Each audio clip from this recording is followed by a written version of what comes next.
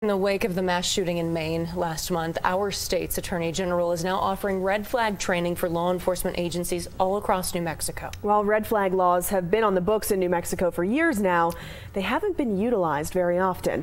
Spencer Schott spoke with Attorney General Torrez about this new training. So, Spencer, how does it work? Well, Julie, red flag laws allow concerned friends and family members to alert law enforcement that someone with access to a gun may be a danger to themselves or others. The Attorney General is now offering a refresher course for law enforcement officers, walking them through the process of red flag laws. Now, while this training is not mandatory, AG Raúl Torrez is hoping all departments in the state will take part in one form or another, whether that's in person or through a video training session that the AG's office is putting together.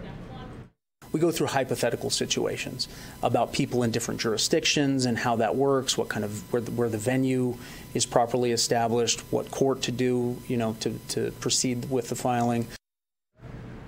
But the AG also wants everyday people to know that our red flag laws are in place to protect them. And if they have concerns about a friend or a family member who might hurt themselves or others with a gun, they should feel comfortable enough to go to law enforcement to see if they can get those guns temporarily removed.